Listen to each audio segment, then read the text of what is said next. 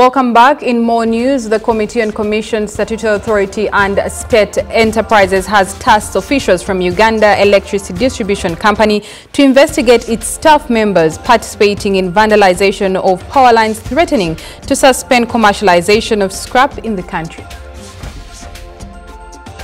The officials from Uganda Electricity Distribution Company, UEDCL, led by their Managing Director, Mwesgo Paul, appeared before the Medad Lubega Segona-led Committee of Commissions, Statutory Authority and State Enterprises to answer queries of the 2023-2024 Auditor General's report. This is the budgetary implication. During the interactions, committee members noted with concern the increasing theft of power lines countrywide, which paralyzes production of goods and services. Rivalry between the Umeme and the team, and then the so-called Kamifu who come at night and they disconnect and then vandalize the whole village. Has taken place, theft has taken place, and we are now back on scratch.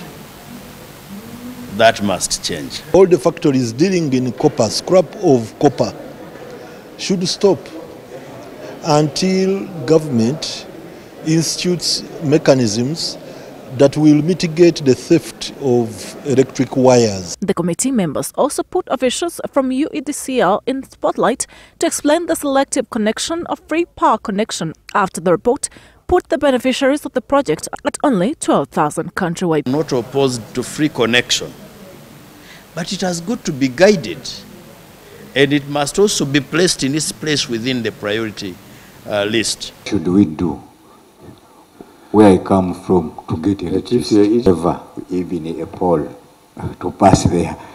Actually, in the whole parish also have an implication on the sale of poles, because if you are supposed to connect a certain number of customers, some of the customers needs a pole for a connection. Other concerns in the proceedings included abandoned contracts of power connections after people had surrendered part of their land. The poles are there, the lines are there, part of the line was vandalized, and when you tell me, say that's all is not our line, lawyer says we don't know where the contractor is, I don't know what happened.